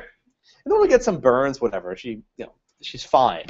So the neighbors calls the cops, and we're like, we don't care. This is stupid, right? This is just a simple battery, whatever. But what was her mistake? Mailbox. And what happened because of the mailbox? She called the federal postal investigator. They have snipers also, okay? I'm not joking. The post office actually has Humvees and snipers. I don't know why, right? Anyway, so she called the postal inspector, and they called the U.S. attorney, and they actually prosecuted her, I swear to God, under the Chemical Weapons Treaty for putting chemicals on a mailbox. We haven't even gotten to Bashar Assad for gassing his own people, right? But we were prosecuting this woman in Pennsylvania for putting these stupid chemicals, which we can buy on Amazon, on the doorknob, right? Because they have nothing better to do with their lives, right? This is a good use of federal resources. Okay, so this went to the Supreme Court in 2010 for the first go-around, okay? And the Supreme Court said, okay, I set it up. So what Bond said was, first, this violates federalism, right? The federal government has no interest in policing a totally, purely local matter, right? This is a purely domestic battery. There was no interstate connections proven. This is a purely local matter. And the Supreme Court said, yeah, you're right. The 10th Amendment protects not only the states, but also the people. And people can raise claims on behalf of the 10th Amendment, right? So that was the first case in 2010. Round two. Okay, argued a few months ago. Brilliant, wonderful argument by Paul Clement, always, right? And what did they argue? They argued that this treaty does not give Congress the power to violate constitutional rights. Yes, that under the principles of federalism, Congress can't regulate this kind of purely intrastate activity. And the treaty does not give them additional powers to do so. Paul Clement argued, Just because you signed this treaty doesn't give you the power to violate states' rights in this matter. Okay? So this was argued like 3 months ago. It should be a decision probably next week at this point. And why do we have this problem? Because of Oliver Wendell Holmes. Okay? Holmes. We come to the case of Missouri v. Holland. Right? This is the case, which I hope I have to never teach again because I hope it gets overruled in a few weeks. But what happened in Missouri versus Holland? Okay? Justice Holmes, glibly, in almost a dictum, said that treaties can expand the power of the federal government. Right? So what were the facts in that case? The facts were that the United States signed a treaty to protect birds, birds, whatever, right?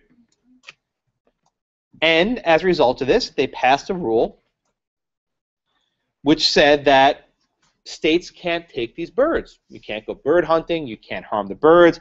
You have to protect their habitats. This was the beginning of the tortoise thing, right? You have to protect the habitats, whatever.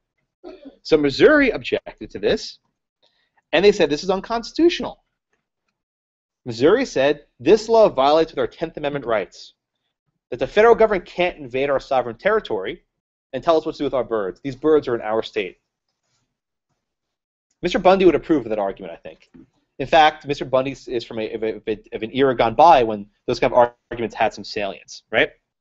So the actual fact of the case isn't very important, right? Holmes said that, yeah, this rule's okay. But why? He said a couple of things. First, he says the 10th Amendment has these, what he called invisible radiations. Invisible radiations, which sounds an awful like the penumbras. Oh, by the way, did anyone see the penumbras from the moon? The lunar eclipse the other night? Please tell me someone else looked at the moon and thought Griswold and the penumbras. Did anyone think of the moon, the lunar eclipse, and the penumbras? Thank you, at least one person. Right. Remember the emanations from the penumbras, right? And remember the lunar eclipse. And you saw the lunar eclipse the other night?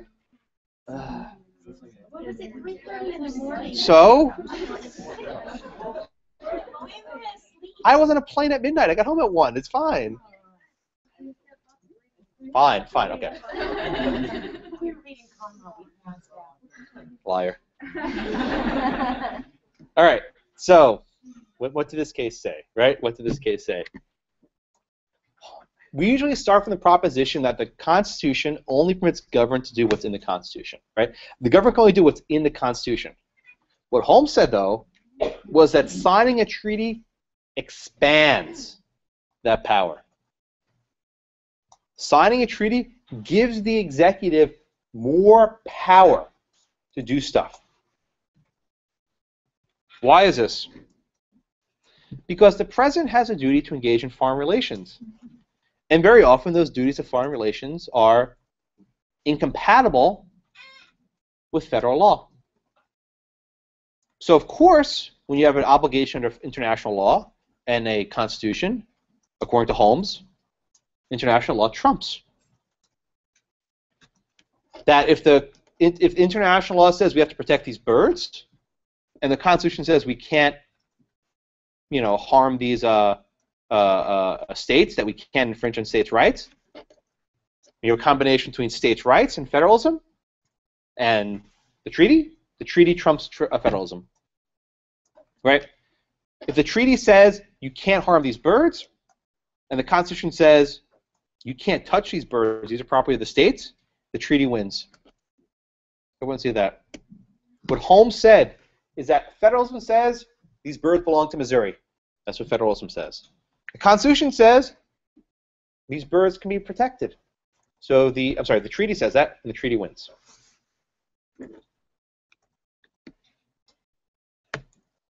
Everyone get that? So what effectively Holmes says is that the mere fact that the United States enters into a treaty expands Congress's powers. Whereas they usually could not regulate birds in a state, now Congress can do this. Everyone okay with that? So let's go back to Carol Bond, our favorite psychopathic soap opera star from Pennsylvania, right? With the chemicals. Under normal circumstances, could Congress regulate a battery that has no connection to interstate commerce? The answer is no. This is Lopez. This is the gun-free school zone case. The mere fact that a crime occurs without any nexus to interstate commerce, Congress can't touch it. But does signing a treaty expand that power? Does signing a treaty, this International Chemical Weapons Treaty, which was meant to prosecute Saddam Hussein, right? Does that give the United States jurisdiction to prosecute this woman under federal law? Coming soon. My prediction, the answer is no, but I don't know. I don't know if they overrule Missouri v. Holland. I hope they do. It's a terrible case. I hope I never teach it ever again. But that's the case. All right. So questions on Missouri v. Holland and Bond, which are closely related. Yes. Well, it seems I mean, Holland seems really silly just because like it makes sense for that sort of rule to apply to international affairs. But when you're dealing with domestic affairs, when you're dealing with your own citizens, then why would we need that expansion rule at all? Well, that's what tees up the next case, Reid v. Covert, right? Right, so Reid v. Covert is the last case. And this case is in strong tension with Missouri v. Holland, right? So what were the facts in Reid v. Covert? Okay, what happened was you had some women on military bases overseas who killed their husbands, right? The Army wives, right? They killed their husbands. Were they prosecuted in a federal court? No. Were they given the right to trial by jury? No. Were they given the right to a grand jury presentment? No. They were tried in a military court overseas under the Uniform Code of Military Justice, which is usually the system of laws reserved for service members, right? Now, you might recall the case of Ex parte Milligan, right? What was Ex parte Milligan? That was a Civil War case that said, as long as the federal courts are open for business, you can't try civilians in a military tribunal. Right? Were the federal courts open for business in 1957? Well, of course they were. Okay? So why did the United States think that they could try they could try the wife in this military tribunal? They relied on a treaty. They argued that the United States, the United Kingdom had signed a treaty which says that any crimes committed in England can be tried on the base. Therefore, that gives them the right to throw this woman before a military tribunal. Because you can imagine if there's a base in England and the wife kills the husband, in theory, the Brits could throw her to a British court. Or there was another case involving a Japanese murder. They could throw her to a Japanese court. Right? So the United States signed a treaty with these countries saying any crimes committed on the base, we'll try them, not you. And that makes sense, right? You don't want your citizens being thrown into a into a foreign court. But the problem is, if they're being tried on the base, there's no jury, or there's a military jury, but not a real jury. There's not a grand jury presentment. There's not an independent judge in Article 3. You're having a military judge. So the question is, can this treaty cancel the Bill of Rights? Can this treaty deny to a citizen the right to trial by jury? Can this treaty give Congress the ability to take you out of a federal court? Right? Does this treaty expand the power of the federal government to prosecute people? Right? Now, if you had just read Missouri v. Holland, and you take Justice Holmes seriously, something I don't recommend you do, the answer is of course yes. Right? If you follow Missouri v. Holland, where he said that federalism can't get in the way, right? Federalism can't stop this. Treaty trumps, right? Then of course they can try her in a military tribunal because the treaty empowers the federal government's power. Is that what the court held? No, right? It didn't. So why not? They said that the Bill of Rights, and by that they actually mean the first 8 amendments, they're not precise enough, but we precise here. The first 8 amendments always constrain the federal government against citizens.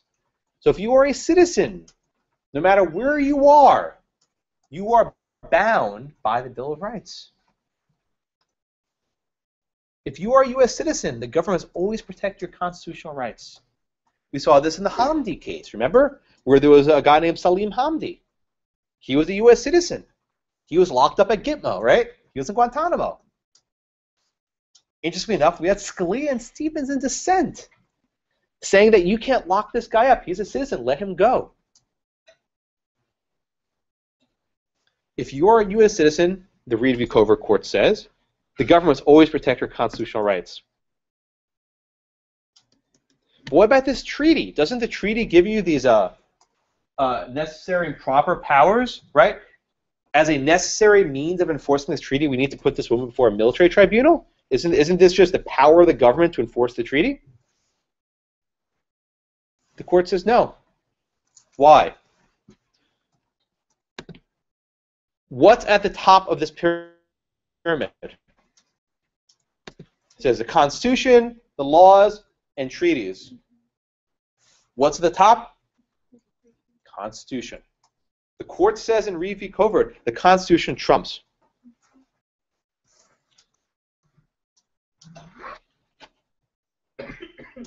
Right?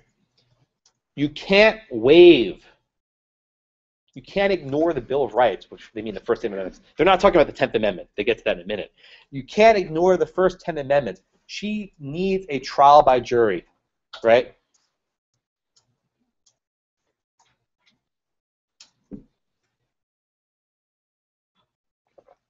All right. Margaret. Missouri v. Holland in 1920 was around the time of the League of Nations. Yes. Were they pushing this more international? Holmes was, yes. Yes. So the question here is a perfect one, right? Can you reconcile the view of the 10th Amendment in relation to the Commerce Clause, right? So in the 1920s, when Holmes wrote that opinion, the Commerce Clause still meant something, right? Birds were not commerce yet. Birds weren't commerce.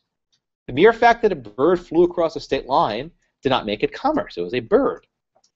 So it was at the time for the state to regulate wildlife. In fact, even today, every state has a wildlife department. They regulate wildlife in their states.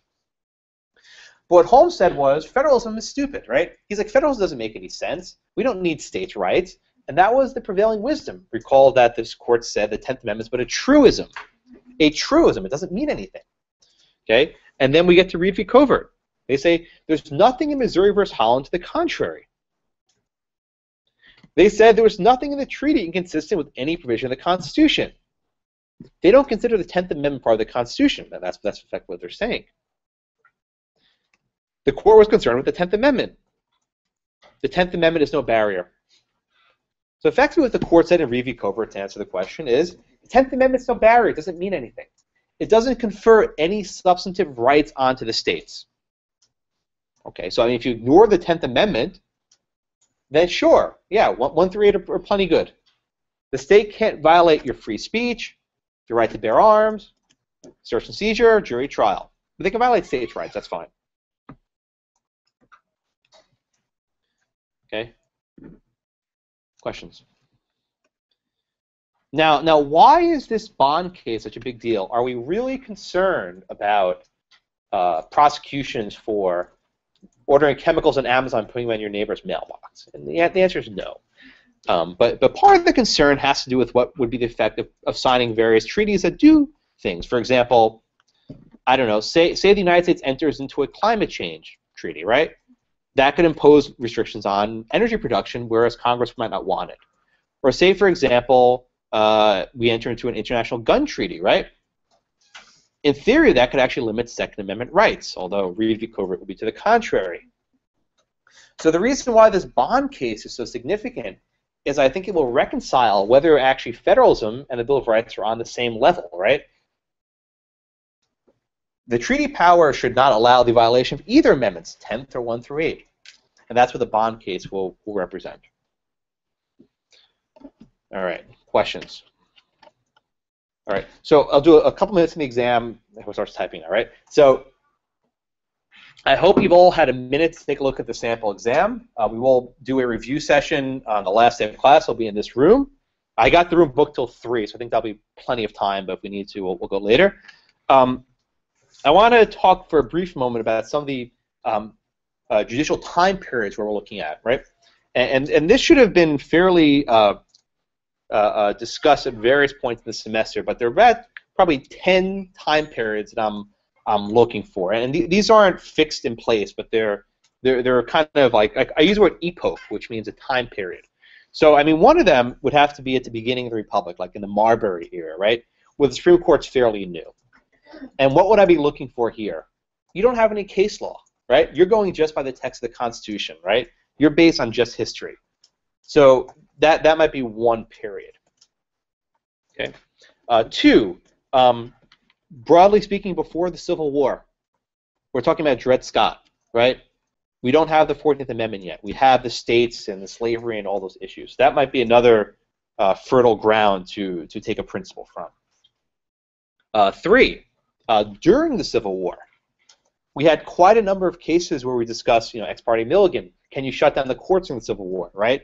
We talked about Lincoln's suspension of habeas corpus. We talked a lot about that. And broadly, executive power during a time of war.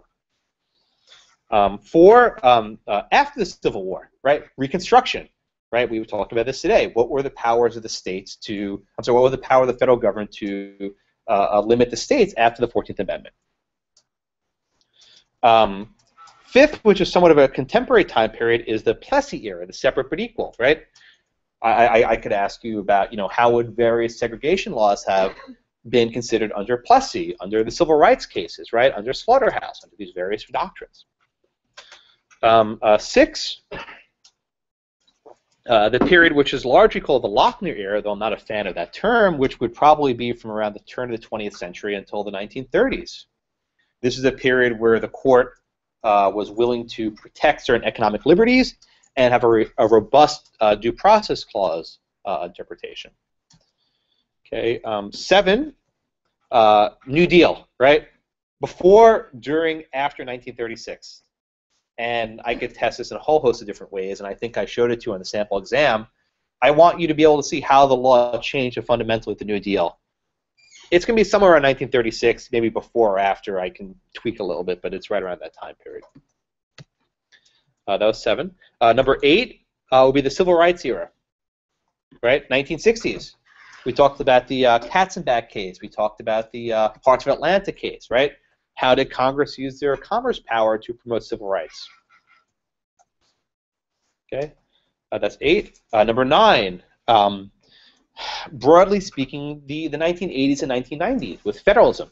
In the 1980s and 1990s, there was a rededication to federalism and finding that there were limits on federal power, that there were states' rights, that the Lopez case, the gun-free school zone case, the Morrison case, which was the Violence Against Women's Act, New York versus United States, that was a take care case, Gonzalez versus Raich, that was a medicinal marijuana case, Obamacare. I can almost promise you Obamacare on the exam in some format. I don't know where, but it'll be there somewhere. It might not be obvious, but something Obamacare should be on the exam, I promise. I can't get it out of my head. It's terrible. And then, of course, 10 would be the present, right? Where are we now? And that's definitely Obamacare, right? 9 and 10 are probably fairly similar. The only difference I'll ask, the year is 2014, Supreme Court's deciding a case next week, go, versus, the year is 1995, and Lopez hasn't been argued yet. So those are the 10 time periods that you should be thinking about. That might make things a little bit easier for you. And all the cases have years in them. And people have asked me, how do I structure my notes? How do I structure my outlines? I mean, I think one cheat sheet you can make would be listing cases by years and maybe trying to fit them into those various time periods. So that way, if you see an exam, it's it's Reconstruction. Like, oh, okay, here are my cases I can work with. Okay, so that might be sorting cases by year. Might be one easy way of doing it, but it's not the only way. One other thing which I think might be helpful to think about is just because I tell you the year is 1905, right? You know what happens next, right? You know what happens next. You know how the law evolves. So part of the memo is kind of part of the exam question is kind of open-ended. It's like the judge asks you, how should you rule?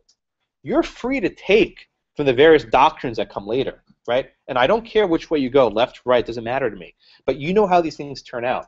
So you can actually work in stuff that happened later, but explain it as a matter of first principles. Like, this hasn't been decided yet. Here's how we can evolve the doctrine. And you'll see this in the Obamacare question I gave you on the sample exam. Like, one of the questions was, explain why Justice Owen Roberts shouldn't change his vote, right? You know what happens. He changes his vote. But you can bring in the knowledge of what happened as a result of that to help build out your answer. Okay? So I think if you kind of focus your studying in these 10 time periods, which they're not set in stone, but they're rough, it will guide your studying a little bit and make things make a little more sense. Okay, is that a hand? Yes. Kind of throughout the way you've mentioned, or we've gone into opinions of certain justices during time periods. How can we? Right. So all the opinions in your book have names next to them, right? And if I made a point of mentioning the justice, that's probably something to remember. I'm not going to expect you to remember the vagaries, like what currency they were on, where they were born. But if I'm talking about Justice McReynolds during the New Deal, you should probably know who that is, right? If I'm talking about Justice Brennan in the 1970s, you should probably know who that is. If I mention Justice Scalia during the 1990s, you should probably know who that is. If I mention John Marshall, right, during Marbury, you should probably know who that is. If I mention Roger Taney, right? Let me put it this way: if you don't know who the judges is, it probably won't hurt you too much. But if you know the judge, it might actually facilitate your answer a little bit better. These are things which I mention because it makes the cases make a lot more sense.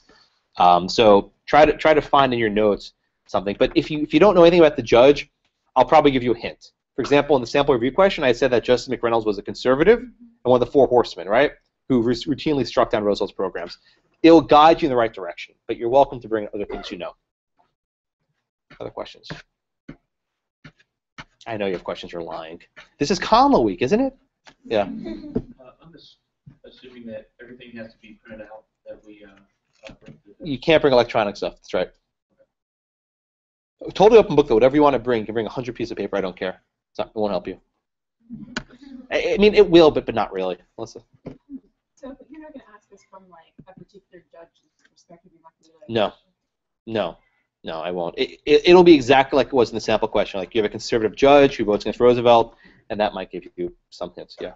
Mine is kind of bouncing off the first. I guess I'm trying to understand because I thought that last time you had said that you kind of didn't really care whether with what our argument was, as long as we made one. That's right. Yeah. So how the justices are saying, or I mean, how would we get credit for adding that in? Because wouldn't that obviously change maybe the argument? Or? Well, I think for example, in the Obamacare question, you would probably mention the fact that McReynolds has been very hostile to Roosevelt. You say, here's how I think the law should turn out, right? This would be kind of like an icing on the cake, which I know law students don't like, but it would enrich the answer, right? It would show me that you've learned not only how to answer the question, but you've actually internalized a lot of the aspects of the justice, which we spent a lot of time discussing. And I think when you see the sample exam answer, which I'll release probably next week, you'll see exactly how I have it in mind. I know that's not very reassuring. The way I like to explain it, this will probably be between like the B plus and the A minus, right? What will make the answer really pop is by showing that you've actually learned some of these justices and their personalities, especially it's going to be relevant to a case. And I promise it will be relevant, right? It will be obvious what I'm looking for if you know the judge. Yeah. Okay. With that being said, adding the icing on the cake, we only have so much room. So how strict are you as far as format for following IRAC or not following IRAC? So the issue with IRAC is that it focuses so much on restating what I've written in the question. So I don't recommend you do IRAC at all. I want A. I want analysis. I know what the question is. I posed it. I wrote it. Right? I know what the facts are. I gave you the facts. Right? I don't need you to restate the facts. And especially here, my property example is a 500 word limit. Here it's 1,000. So I don't think words going to be a problem. I think you're going to have ample space to get your analysis in, and you can fill as much depth as you want. There's no magic rule. I don't have an answer. It's interesting. The grading process is fascinating because when I think there were 90 people in this class. When you read 90 papers, you start seeing various trends and patterns, and people usually fall along very similar lines. And the depth of the analysis comes out very quickly. I mean, that's the reason why I have the word limit. And people don't always understand, but it puts everyone in the exact same plane, right? Everyone has the exact same palette to work with, the same space. And the amount of depth you can put into that in that one space is very easy to compare A to B, right? So if one person, say, writes 800 words and another person like me writes 3,000 words, it's very difficult to compare the two. When I was in law school, I could blaze. I could type 3,000 words in a 3-hour exam. praying that I wrote something correct, right? Here, you're on the same plane as your classmates. I can see, wow, so they have, say 5 sentences for this one, and these 5 sentences, how deep are they? And this allows me to compare it much more. Yeah. You said one of the essays is definitely going to be present day. Yes, one will be present, one will be one of those periods I mentioned. How likely is it that you're going to actually present one of I'm not telling you that. I'm not telling you that. I actually haven't written it yet, so I don't even know. I'm going to write it. I'm going to try to write it after review session, so I don't give anything by accident. Because well, sure. Once I almost no. I mean, I don't want to I don't want to subconsciously give it away. So I'm probably going to write it after the review session. That'll be my probably plan. Well, the review question is 1936. All right. I haven't read it yet. I don't know. Next question. Don't count on that because it might not be. Yeah.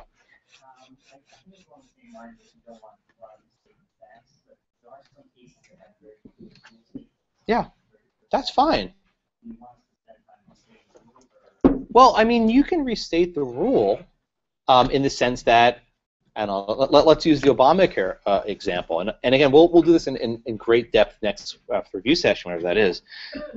You could say something like, under controlling precedent, commerce refers to the exchange of goods across state lines, and health insurance is not the exchange of goods across state lines, right? So you've effectively given me the rule and the answer in the same sentence. Versus, under controlling precedents, Congress has the power to regulate commerce. Commerce is defined as transaction between the 2 states.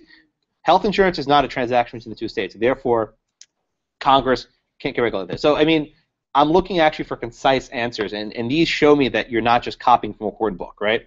That's why I tell you your notes aren't going to help you, because if you copy rule statements for your notebook, I know what you do, right? If you just copy some rule statement that looks familiar for your notebook, that tells me you spy the issue, which is worth maybe a little bit.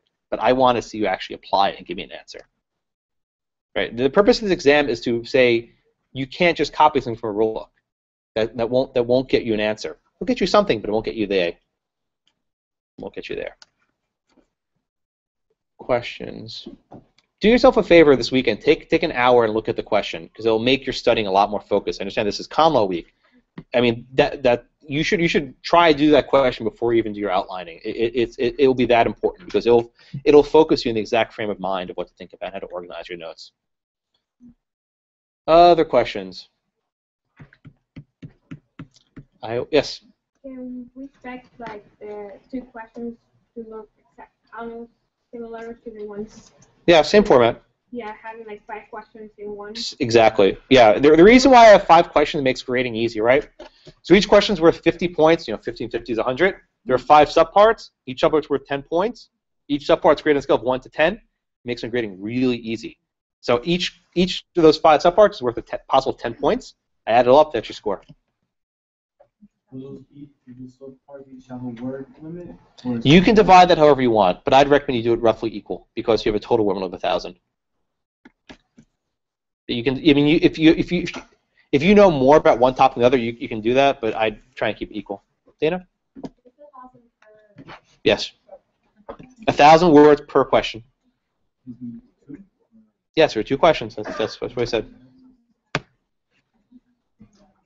Murmuring. What's up? Questions? Hands? Yeah. So in terms of, we have these overall time periods, in terms of how we're going to divide up our outline to fit within these time periods. There's no good way. Yeah, I don't think so. There's not. I mean, that's why we've had 28. That's why we have 28 classes times. We've had 56 hours of instruction, right? We've had a lot of instruction. There's no good one way of dividing it up, because you have issues and you have time, and there's no good way. You need to understand both. That's why I recommend one possible benefit would be to sort all your cases by year. And that's not that. All the cases we've done, just find the year in the book. And that might give you, a way to jog yourself. Yes? Do you recommend organizing the cases by year and the specific subheading? That works. That we've done it, or would you say it's more beneficial to organize it by year? Both. I mean, for purpose of studying, whatever works better for you, but both of those are important. I mean, there's no...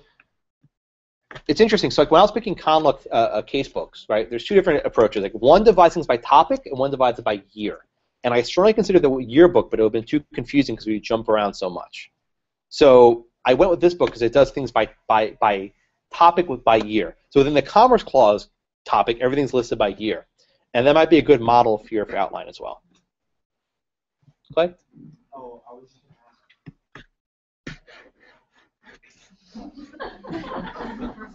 would it be good in as support when you write maybe whatever time period we're in, kind of like describe facts, the history that's going around? Only if it's relevant. I wouldn't waste too much time on that. I mean, if it's relevant, maybe.